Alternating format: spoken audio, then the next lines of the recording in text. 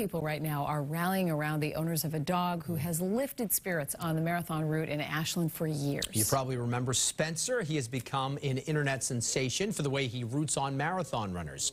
Well, Spencer had recently undergone surgery to have a tumor and his spleen removed, and unfortunately his owner today posted on social media that the 12-year-old golden retriever has been diagnosed with terminal cancer.